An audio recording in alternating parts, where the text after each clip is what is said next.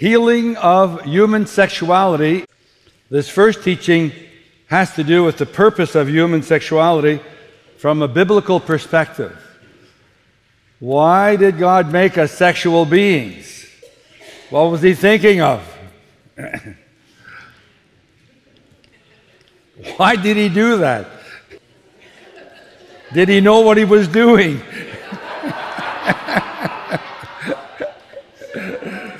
The answer is yes. A great idea.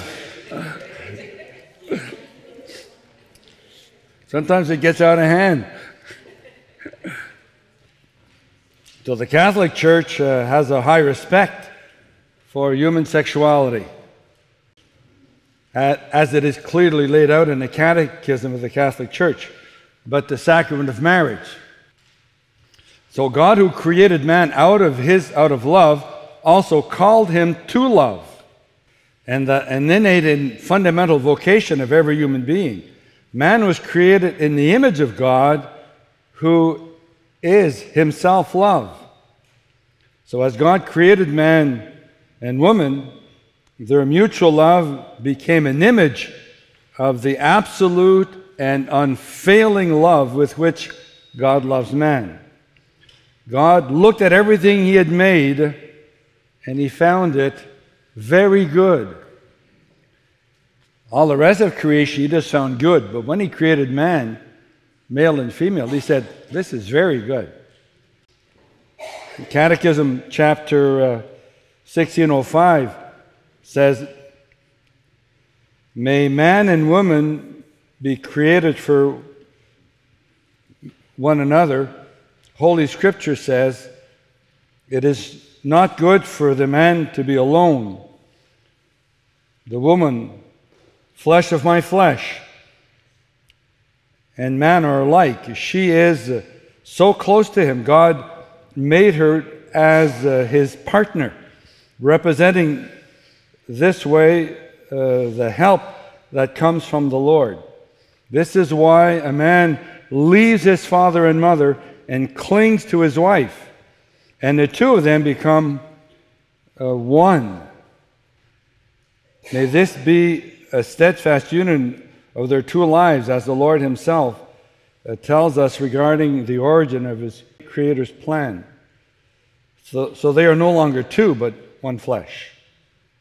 In Catechism, conjugal love involves a totality in which all the elements of the person enters. Appeal of the body, an instinct, power of feeling and affectivity, aspiration of the spirit and of will. It aims at a deeply personal unity, a unity that beyond union in one flesh leads to forming one heart and soul. In paragraph 1661, the sacrament of matrimony signifies the union of Christ and the church. It gives spouses the grace to love each other with the love with which Christ loves his church. So God and sexuality. In the image of God, God said, let us make man in our image, after our likeness. Let them have dominion. God created man in his image. In the image, in the divine image, he created him. Male and female, he created them. God created man in his image and likeness. Male and female, he created them. Man was entrusted by God to act as his representative through the delegation of the power of lordship. He gave us to dominate over other beings, living beings, with intelligence and authority, and subdue the earth. Man resembles God. Man is his reflection. That's how great man's dignity is, for you have made him only a little lower than yourself, than God's, crowning him with glory and honor. You have made him ruler over all the works of your hands.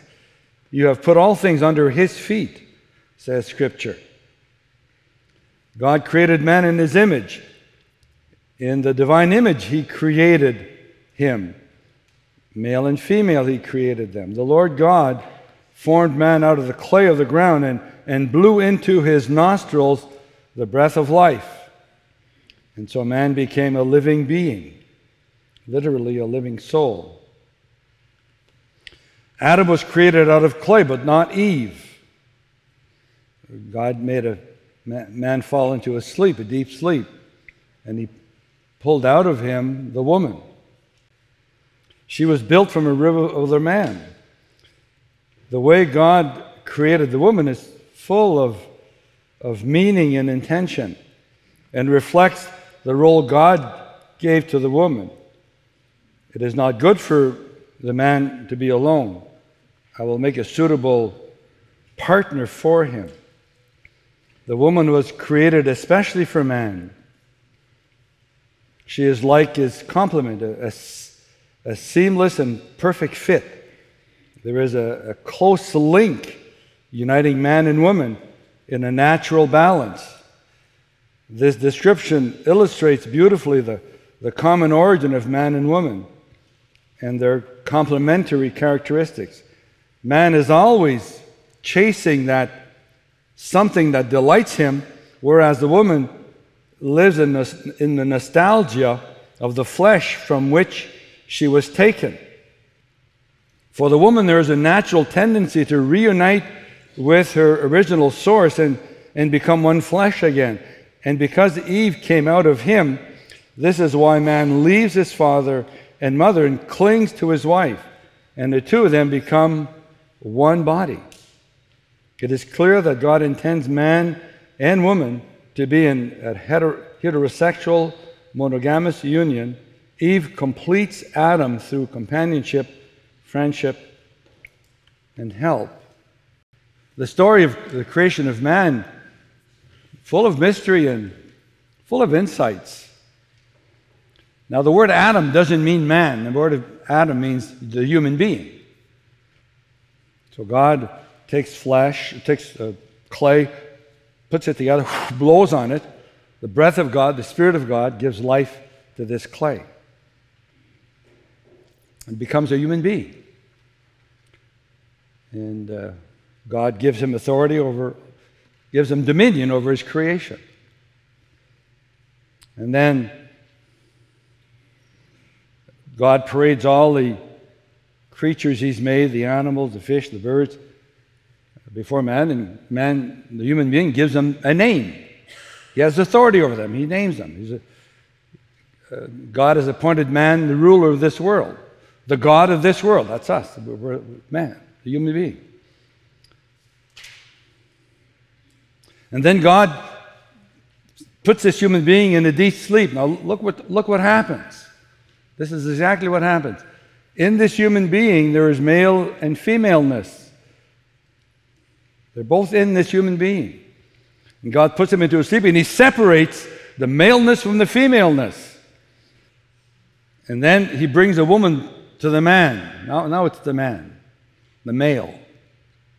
And the male sees the female and says, wow, this is for me. He clings, he's just attracted to this female. He says, wow, this is the flesh of my flesh, the bone of my bones, this is it. This is what I want. And so the man is attracted to the woman, and the woman is attracted to the man. She was taken out of him, she wants it back. God created the human being, that's what he created. The human being is the male and the female together. The couple is the human being. We're drawn to one another. We're drawn to we're to leave our father and our mother. We're to cling to one another. We're to be united again. We need to be one. That's our destiny. That's our purpose. God made us this way. We're in his image. We're in his image as a male and as a female.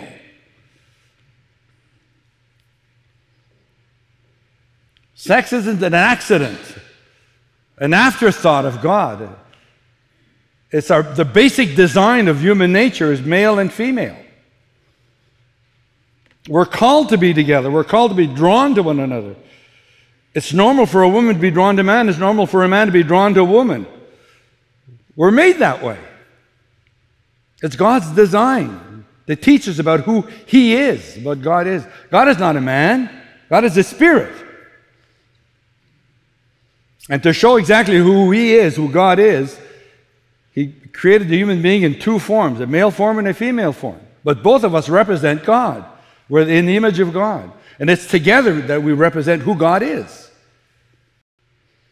It's in this coming together. It's this clinging to one another. We're called to union. We're called to be one. We're called to bind together, the male and the female. It's the fundamental vocation of the human being, to come together in marriage. It's our calling. God wanted to establish in our very flesh, in the very desires of our nature, the fundamental desire of our nature, who we are and what we're called to. God said it's not good for man to be alone. He wasn't referring to the male, He was referring to the male and the female. It's not good for the human being to be alone. We need more than ourselves. The man needs more than the male. He needs the female. The female needs more than herself. She needs the male. We are to come together because God inscribed in the very nature of the human being a need for the other. The perfect image of what heaven is the marriage. We are called to love. God, who is love, created us to love. It's our destiny. Because it's our destiny in God. Now, we had a beginning, but we will not have an end. We all had an origin. Each one of us had an origin, but we do not have an end. God granted us immortality. He created us as immortal beings because we're His children. And we're called to love Him forever. But on this earth, we don't see God. We're alone. It's not good for man to be alone. We're called to be with Him. But there's a time of testing. There's a time where we have to make a choice. Do we want to be with God or not? There's a time of this life. Who are you going to serve? Says God. I'm calling you to be my children, says God. But to be my children, you must choose to be my children because it's an act of love. We decide to be with God. So that we're put in a space-time component where we have to decide who we're going to be with. It's not good for man to be alone. We're called to be with Him for eternity, to love Him, to be loved by Him, to be fulfilled by Him. And He put that in our very flesh, this need for the other, so that we would know we need somebody else beside ourselves. We need God. The woman, the man that we're drawn to is an image of our relationship with God forever. There is no sex in heaven. I'm not saying that. But there's a bonding in heaven with God, each of us. He really is our spouse. We really are the body of Christ. We're called to be with God forever, to be bound to Him in a passionate love that'll never end, a total harmony between our beings. He inscribed that in our very flesh.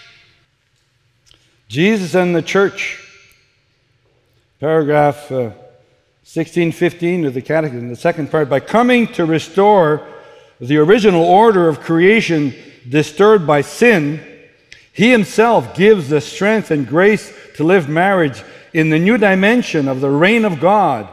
It is by following Christ, renouncing themselves, and taking up their crosses that spouses will be able to receive the original meaning of marriage and live it with the help of Christ. This grace of Christian marriage is a fruit of Christ's cross, the source of all Christian life. This is what the Apostle Paul makes clear when he says, "Husbands, love your wives as Christ loved the church and gave himself up for her, that he might sanctify her," adding at once, "For this reason a man shall leave his father and mother and be joined to his wife, and the two shall become one. This is a great mystery." And I mean to reference to Christ and his church. The Christian marriage in its turn becomes an efficacious sign, says the Catechism in chapter 16, 17. The sacrament of the covenant of Christ and the church, since it signifies and communicates grace, marriage between baptized persons is a true sacrament of the new covenant. God's ultimate goal in creating mankind, male and female, is to give us an insight into the everlasting marriage between God and his people. Human marriage gloriously prefigures the final union between Christ, the bridegroom, and the church, the bride. Paul identifies Jesus Christ as the second and last Adam. And just as the wife of the first Adam was taken from his side while he was sleeping, rather than being created from clay, the bride of Christ, the last Adam, gushes forth from his side at Calvary during his sleep of death. And marriage prefigures precisely the relationship with God. Man and woman were created as one being and separated into male and female, and then reunited and complement each other, to be joined to each other physically, spiritually, to complement each other, and to be homologous to one another. That's why God became flesh, as man could be united with him, who became his fellow creature and his equal. God becomes man, so that man may become part of God through his intimate relationship with Jesus. This relationship with God begins here on earth, but will never end. It's eternal. Marriage initiates a relationship between these two human beings that may become the relationship of each of them, with God. It's the best image we have here on earth of eternal life with God is a beautiful marriage where there's tender love between the spouses. There is no better image of what heaven will be than when two human beings, a male and a female, love each other, tenderly care for one another, minister love to one another, care for one another. That is the exact image of what heaven will be. It will be blissful forever. It will be harmonious forever. It doesn't always turn out that way here on earth, but that was God's plan before we messed it up. But it's still God's plan. It could still happen. God still wants this, and his grace can make it happen if we let him, if we ask him. It's still his plan. God doesn't change his mind. He's not like us. He's not fickle. He has the power to bring it about, and he wants to bring it about, and he will bring it about. And he has brought it about for those who enter into his plan and live it his way through grace. So what happened to man? Well, man rebelled against God. So his rebellious against God dislodged in man the source of his power, the source of his grace, the source of his harmony. He brought disharmony between him and God, and therefore he became disharmonious between himself, he and his spouse, he and creation. Disharmony was brought into the world. Sin is a lack of harmony. It's a lack of power to live gloriously, to live abundantly with God. We're on our own when we split from God. We didn't have the power to bring it about anymore. We began seeking pleasure instead of union. There's a lot of pleasure in union, but the purpose is union, not the pleasure. The pleasure is part of the union, but yet you can't separate the pleasure from the union. All sexual deviations are a mockery of the actual role human sexuality is supposed to have in man's redemption and in achieving his ultimate destiny. They are gross distortions of the image of God in man. They are lies from hell, aiming to prevent people from giving glory to God by becoming intimate with Him in this life and in the life to come. Satan fights with all his strength to destroy human sexuality and marriage. He wants to pervert our sexual identities and ruin faithful marriages.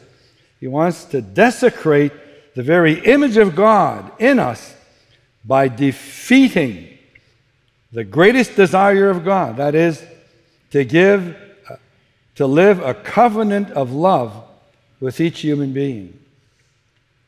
In marriage, the wife represents the love of Christ to her husband.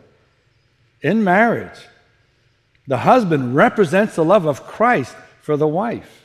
In every aspect of their relationship, it is God loving the woman. It is God loving the man through the woman, caring for him, for her.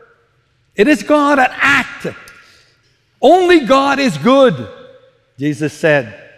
Only God is good. Why do you call me good, says Jesus to the rich young man. Why do you call me good? Only God is good. All the good in you is from God. It is to be used for God's glory. When you give a hug to your child, it is God giving a hug to your child. He's chosen you to love the child in His name. When you love your wife, you're loving her in the name of God. It is God loving your wife. It is God loving the husband through the wife. Only God is good. The only thing that belongs to us is our sin. Everything else that is good in us is a gift from God. And God uses it. God, first of all, loves people through other people before He loves them directly. If someone is shut, refuses to receive the love of others because he's been wounded, he will no longer receive the love of God. Because God loves us through people firstly. Then, once we've opened ourselves to the love of others, then He can, through an intimate, through a mystic experience, love us directly. But He won't do it if you're close to the love of man around you, and woman around you. He won't. That's His basic thrust of love, is through others. And sexual love is part of that. It's a mirror of our covenant with God. There's passion. God is passionate in His love for us. Just like a marriage is passionate in love for one another. There's courtship. God seduced. I've been through a courtship with God when I came to the Lord at 17. It was a courtship. He seduced me. And I was seduced. And I was happy to be seduced by God and to love Him, to be loved by Him. It was so beautiful. The surrender of the whole person into the other's trust and care. It's an exchange of vows, promises, commitments. It's a personal and interactive relationship. It's an intimate. There are intimate moments of profound unity with total exchange of love, affection, mutual pleasure. The husband becomes one with his wife. And the wife becomes one with her husband. And it's a fruitful relationship. Life comes out of that, just like life comes out of God. Well, life comes out of the couple with children, because God's love is fruitful. And they transmit their humanity to their children through education, so through loving them, through being tender, by fixing boundaries for their growth.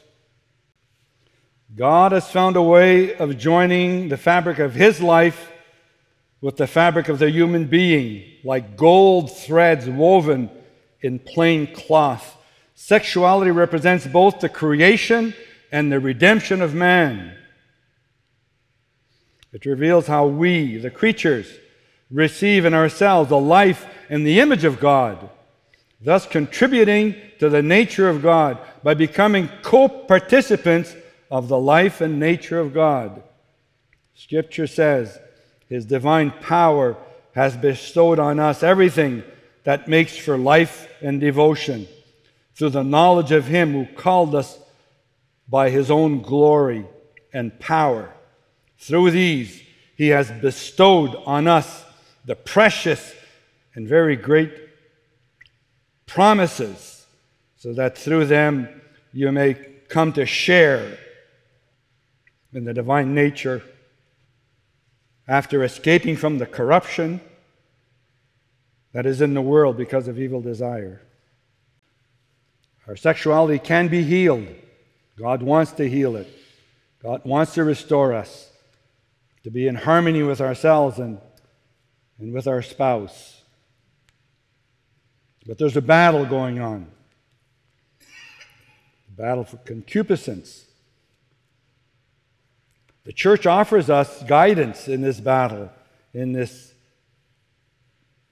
work towards victory over ourselves, our sexuality. We find it in the Catechism around paragraph 2520.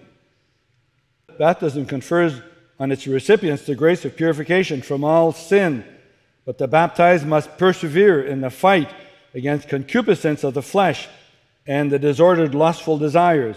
With the grace of God, he overcomes them by the virtue and gift of chastity, by purity of intention, by purity of vision, external and internal, by discipline of feelings and imaginations, by refusing all complicity in impure thoughts that make us to turn away from the path of God's commandments,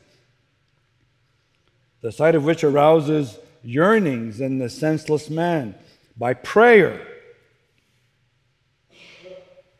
justified in the name of the Lord Jesus Christ and in the Spirit of our God, sanctified, called to be saints. Christians have become the temple of the Holy Spirit.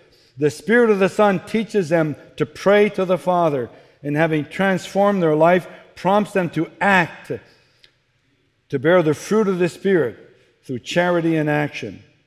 Healing the wounds of sin, the Holy Spirit renews us interiorly through a spiritual transformation.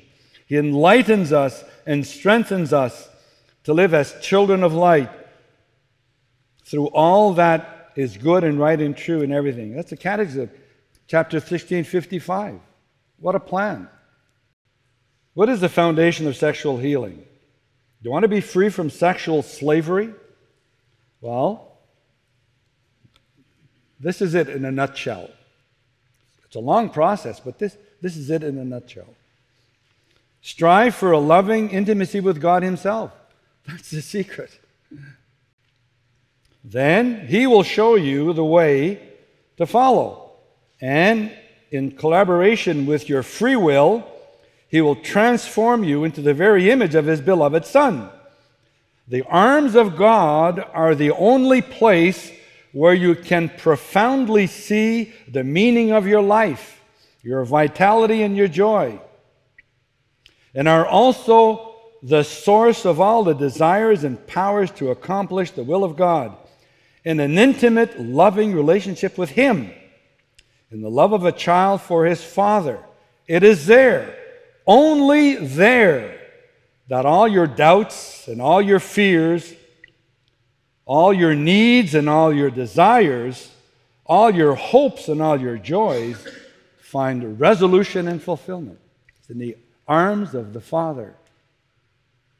The arms of the Father are Jesus and the Holy Spirit. Those are the arms of the Father. It's only there that you get sexual healing. Here's why. Alone, you're unable to do anything that holds eternal value. The more you try to do it on your own, the more you block God to act in you and for you. If you try to do it on your own, through your flesh, God will let you try. And as long as you try, you'll fail. Because you can't fight the flesh with flesh. You fight flesh with grace, not with the flesh. Your will won't do it. It's grace that'll do it. You are completely dependent on God to instill in you the desire and motivation to accomplish any and all good things, and also to equip you to accomplish it. You must pray to God to grant you what you lack and respond to the grace He gives you in a positive way. Your goal is to live completely for the glory of God. The start and finish of all you need to do is summarized this way: pursue a relationship with the God who saves you, who heals you, and has a future for you. To get there, you will have to devote time to develop an intimate relationship with the Lord, learning to hear His voice and to obey Him, and learn how to allow His power to triumph over your problems for you. When God shows you the path to take, He also sends you His Spirit to support your obedient response, rendering it effective. You know, the 12-step program of Alcoholics Anonymous is right on target if you understand them properly. These are 4 of the steps. Just listen to them and you'll say they're right on target. To break any kind of addiction, including sexual addictions, it's right on target. It says, we admitted that we were powerless over alcohol. 2, we came to believe that a power greater than ourselves could restore us to sanity.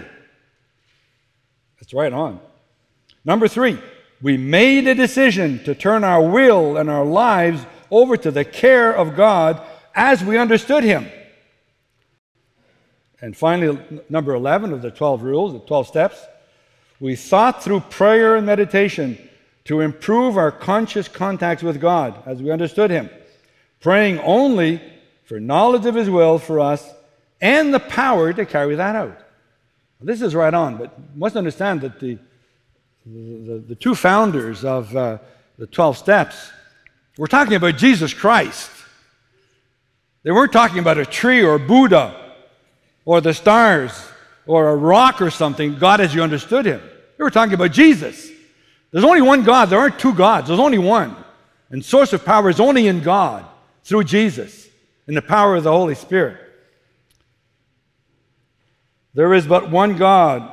Only the triune God, Father, Son, and Holy Spirit is God. And He alone is the source of victory over sin. Our good intentions and the strength of our desires will not bring us a long-lasting healing. A truly healed person is compelled and strengthened by the Holy Spirit to resist the temptation of sin through the love of God in his heart, which is manifested by an intimate relationship with the Lord. To the one who is able to keep you from stumbling and to present you unblemished and exultant in the presence of His glory. Only the power of God at work in someone is able to free them. The source of the inner emotional need to sin and possibly its satanic stronghold were supernaturally removed by God. That's the only source of deliverance, long-term freedom from our sexual drives that are out of control. So I want to propose to you a therapy of different steps. The first step is, who is God? Second step, who am I? I'll go through the different steps very briefly, and I'll come back to them again as we keep this teaching. But first I want to give you an overview, so I'll be passing pretty quickly over these issues. I'll be coming back to them to see them more precisely. So first step, who is God?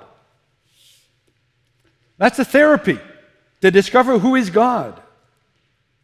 It's the first step to being healed of our broken sexuality. There are some truths you should believe. First, about God, and secondly, about yourself. The first step, who is God? The second step, who are you? And the third step of this therapy which is hinged on the truth, consists in learning the ways the Lord has established for us to interact with Him and putting them into practice. So the source of all sin is the belief that God is not good. That was the temptation given to Adam and Eve. God told them, don't eat this tree. Don't eat the fruit of this tree of the knowledge of good and evil. So they went along their path, and the devil came along and said, can you eat everything? Did God forbid you to eat everything? He said, no, we can eat everything except that one tree. And why is that? Well, God forbade it. Because if we eat it, we'll die. The devil said, die? Are you kidding? Don't you see what he did? He doesn't want you to be like him. If you eat that fruit, you'll be exactly like him. He's keeping something from you. He's like that. God is like that, you know. You can't trust him. That's the doubt that was put in man at the very beginning. We still all have that doubt. You can't trust God. He's evil. His intentions, we don't know them. And he's got this dark plan. And if you follow him, you're going to get hit pretty hard when you don't expect it. That's what the devil was saying. And they believed him. They trusted the devil instead of trusting God. That's the problem. We trust the devil, but we don't trust God. So as soon as you trust the devil and not God, you've shut God out. God only acts if you trust him. It's on faith and faith alone that God will give you his promises. This idea, this seed of doubt, comes from the devil. You must instead meditate on the following truth and decide to believe them. So these are the truths for who is God. God is all-powerful. God is humble. God is love. God is wisdom. God is perfect. God is always present everywhere. God draws you to Christ. God directs your steps. God instills in you the desire and the deeds. He's in charge. He's powerful. But who are you? Well, who are you? Why are you here? Does God have any... Does God love you? Many have been led astray by believing the enemy's lies concerning their own essence and destiny. Instead, to be healed and delivered from the bondage of sin, we must consciously and constantly fix our thoughts on what the Word of God says about us. Even if those truths contradict our feelings, our emotions, and even our experience. In doing so, God will grant you the faith to believe in what you cannot see and in what you have not experienced. So who are you? Well, we are exiles in this world. We are the children of the kingdom of God. We are soldiers in the army of God. We are a gift from the Father to Jesus. God gives us the grace. We choose to take it or not. The purpose of our life is to praise and glorify God. By fixing our eyes on Jesus, we receive the power and the necessary grace to love and obey him. Love is the right motivation for everything we do. The third step of this therapy is practicing the truth. If God said it, you do it. Not because you understand it, but because God said it. That's faith. It's not based on understanding, it's based on obedience. We're called to the obedience of faith. We need to learn the ways God set for us to be in communion with him and to put them into practice. So fix your heart on the Father and against sin. It's like a sailor who wants to go on a trip and he's in his boat. Now, he can use his oars, and he'll get there slowly if he does get there, or he can just hoist the sail. And if he hoists the sail and the wind comes along, the wind will just glide him across the destination. Well, raising the sails is putting your trust in God and doing what he says. And the wind is the Holy Spirit. You submit to God, you do it his way, and the Holy Spirit will bring you to destination. Seeking God diligently with all your heart. Fix your eyes on Jesus. Seek the Lord and receive in you the attributes of the Lord, his power, and His plan for healing and victory in your life. Not by power, says the Lord, not by might, but by my Spirit. That's how God does things, by His Spirit, says the Lord. Now, rebuke the temptations to make it on your own, through your own efforts and fight. You cannot overcome sexual temptation with your will. As you try, as you push down these urges in you, you're just giving them more strength. You're giving them muscle to come back later and really throw you for a loop. It's by grace that you get victory. Let it be clear in your mind that God is the source of everything. When things go wrong with you, make a conscious effort. Assume the best about God. Choose to believe in His love, His integrity. Be conscious that the fault lies elsewhere, certainly never in God. Pray for an unfailing faith. Pray for God to reveal Himself to you and for an intimate journey with Him. Pray for the desire to be like Him. Pray to receive in you the love that the Father has for His Son, Jesus. Be persistent. Keep yourself in check so you do not trick yourself into believing that you want to be purified and delivered by God when you actually do not want it. Be honest. Decide to believe by the grace of God and to live by it instead of trying to merit His favor. Fourth step of this therapy: to come to God your Father.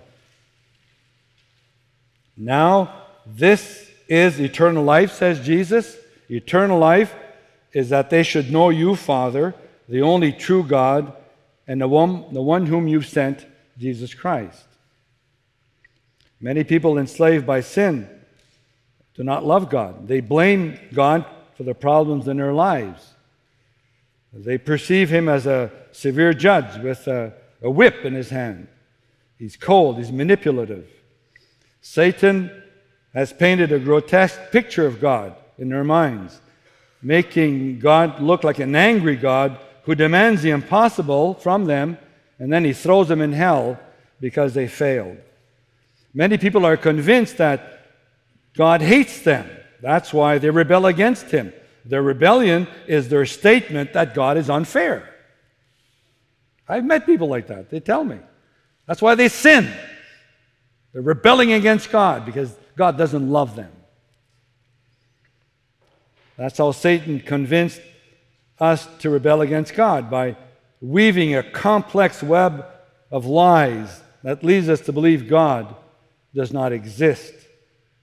Now, the true God is completely different from this. Whoever has seen me has seen the Father, says Jesus. Do you love Jesus? Do you find Jesus loving?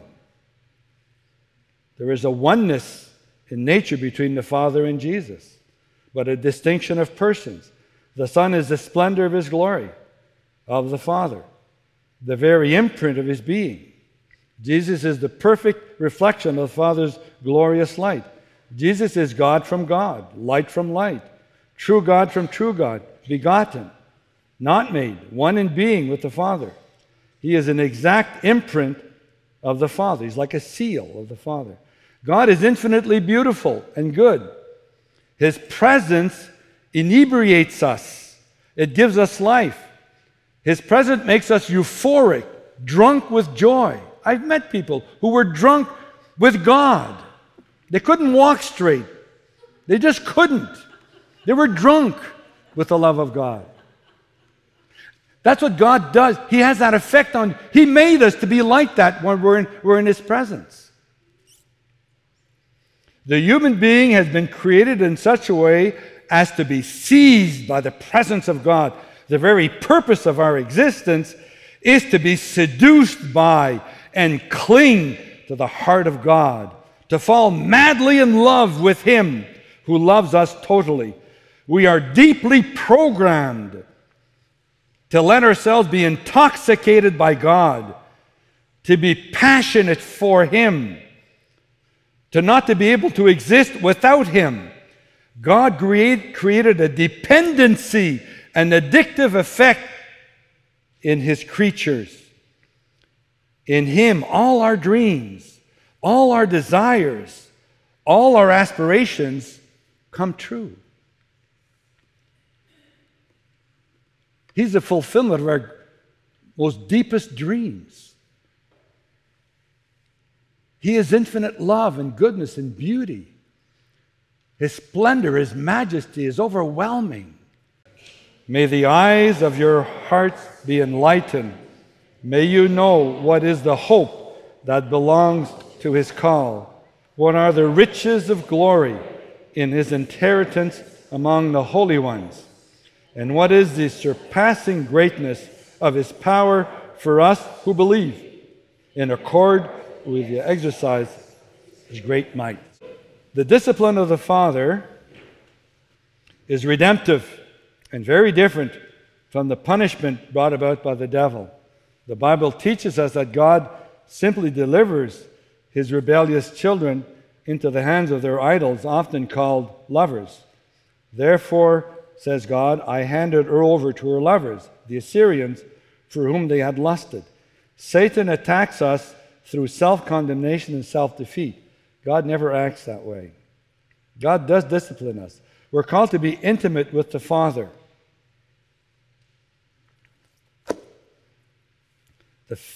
The fifth step, now to be able to grow in this love, as we will see, I'll be going through all this again, step by step. I'm going through fast now to get an overview of how you're healed. It's a process. It's not a magical pill that you take on Monday morning. It's a process. You join a group of devout, balanced, and sound Christians, prayer group, a Bible study, whatever. You commit to read the Bible every day. You go to the sacraments as often as possible. Whatever gives you grace, you go for it. Living by grace.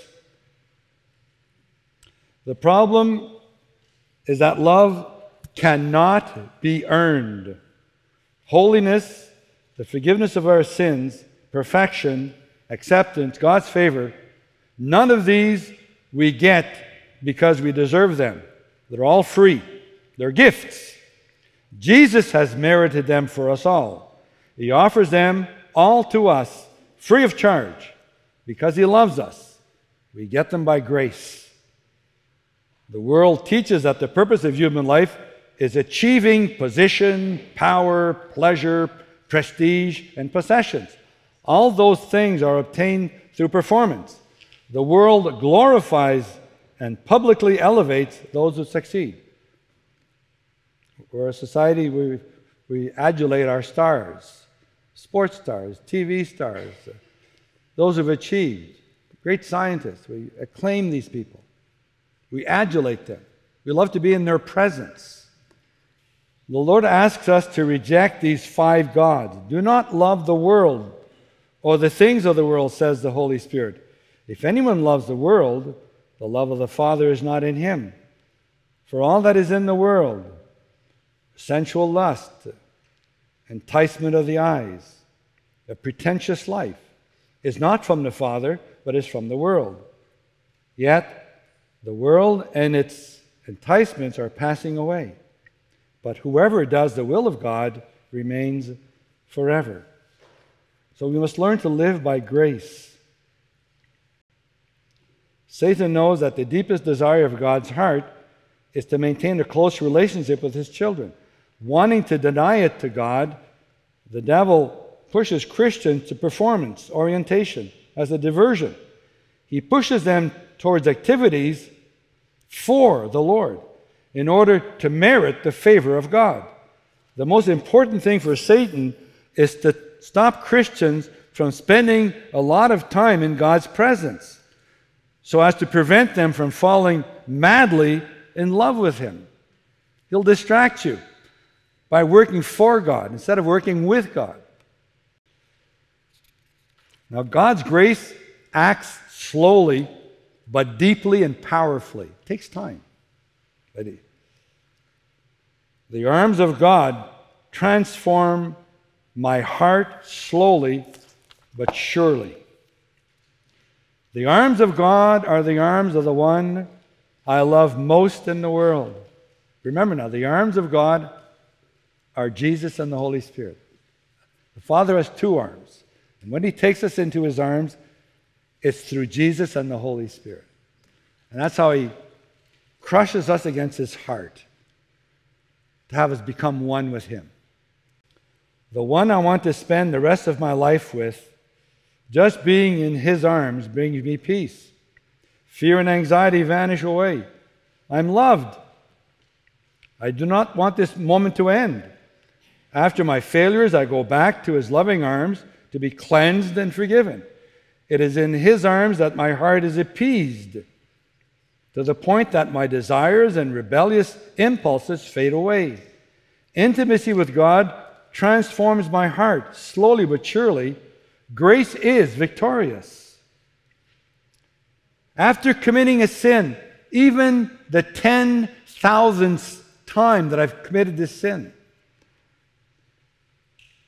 any notion that God is angry with me, that God is resentful or disappointed or wants to punish me or does not approve me anymore, that God does not love me, are just temptations, lies from the devil, trying to prevent me from throwing myself into the open arms of the Father and receiving abundant kisses from His lips that always smile at me when I come back to Him. His grace is unconditional. His grace and unconditional love are what persuades me more and more to be faithful next time temptation comes my way. My sins will decrease because of His grace and His love. Over time, His grace will preserve me from sin. Now, this grace is not without cost. It doesn't cost anything to me. It's free. But it cost Jesus a lot. It cost the Father a lot. It cost Jesus His life. God does not give it away casually. He gives it only to those who totally understand its value and who desire it with their whole heart. And that's how you get into a transformed heart. Receive the Lord Jesus in your heart. Accept His grace, forgiveness of your sins, which He offers you unconditionally. Say it to God, worthy or unworthy, here I am, Lord. Start your transformation immediately by breaking from your tendency to focus on performance. Fight until you obtain that grace. Do not give up. I will not let you go until you bless me, says Jacob. That's how we pray too. Make love the root and foundation of your life. Practice believing in your heart the promises of Scripture. Delight in weakness, insults, hardships, persecutions, constraints for the sake of Christ, so that God's power may rest on you. Choose well which tree you will feed from. Feed from the tree of life. That's Jesus. Enter willingly into the spirituality of praise. That's one of the secrets. When sexual temptation comes along, any temptation comes along, you renounce it and you don't fight it. You renounce it and you go straight to glorifying God. You go straight from the temptation directly to praise, because God inhabits the praise of His people. And as you begin to praise God, His presence comes on you, and the temptation just flies away, and you're free from temptation. It's the spirituality of praise that gives us victory, because it's through praising God that He inhabits us, and we get victory.